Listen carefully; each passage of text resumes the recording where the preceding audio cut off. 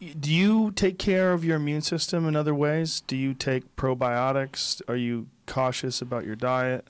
I'm not as cautious about my diet as I should be. I'm a junk foodaholic, actually. Well, that seems like a terrible thing for your health. It is a terrible thing for my health, and something my wife is working on. But that seems ridiculous for someone who works with health. Yeah.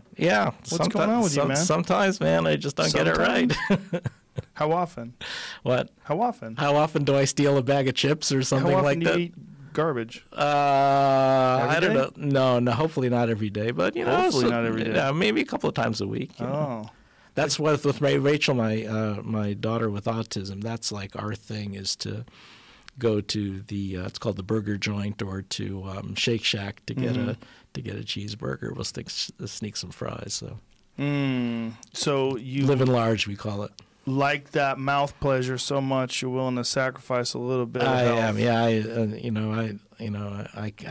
I have to concede that's the case. Well, there's, I don't have to tell you, but there's a large body of data that connects poor diet to a host of diseases. Mm-hmm. That seems like a crazy decision for a guy in your line of work. There you go. Sometimes it's not all brain. It's something else. But if you ate healthy food, the thing is, your body starts craving healthy food. You start feeling no question, results. no question about it. Do you take vitamins? I don't take vitamins. Really? Yeah. I Wow. don't think they do. I don't think they're needed because most in the American. Hold up. You don't think they're needed while you're eating junk food?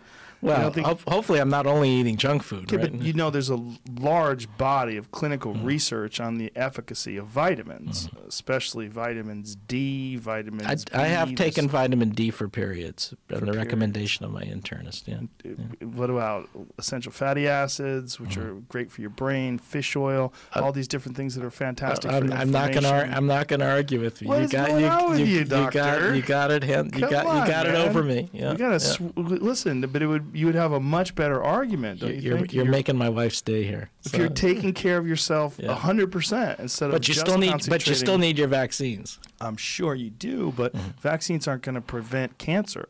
No, that's true. Right. That's true. There's a lot of diseases. Or diabetes or cardiovascular disease. And a lot of these diseases are connected directly to diet. Right. Yeah. Yeah.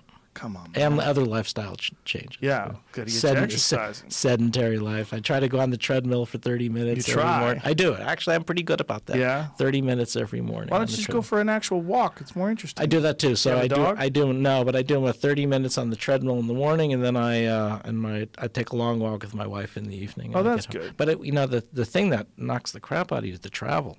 Yes. I find that very frustrating because you don't exercise right, and then you don't eat well, and you don't control the diet as well. So that's well, I have a solution to that. And eat well and exercise. Those are solutions to that. Just do it. You know, I treat it like I'm brushing my teeth. I brush my teeth every day. Yeah. I exercise every day too. Yeah. So when I travel, I don't have an option. When I land, I go to the gym. This is how it goes. I land. I get in my hotel room. I put my shorts on. Yeah, I do that too. I do that too. It's the only way. Yeah. If you have to do it, if you say this is just what gets done, this is how you do it. Yeah, I try to be really compulsive about that. So yeah, I have it written out. I know what I'm going to do.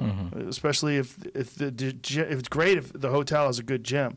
The hotel, if they have weights and a bunch of different. Or I'll run outside if we don't have it. You run? Yeah. Do you? Not very well, but but you do. Okay. Yeah. We're gonna get you healthy, buddy. Yeah. Can't be pushing only chemicals in injectable forms to facilitate health. Fair enough. Yeah. Not chemicals, they're vaccines. Oh, I'm sorry. What's in them? What? It's not. It's some sort of chemical. No. No, they're antigens, right? What's the fluid? Macromolecules. What's the liquid stuff? Typically, it would be saline or salt water. And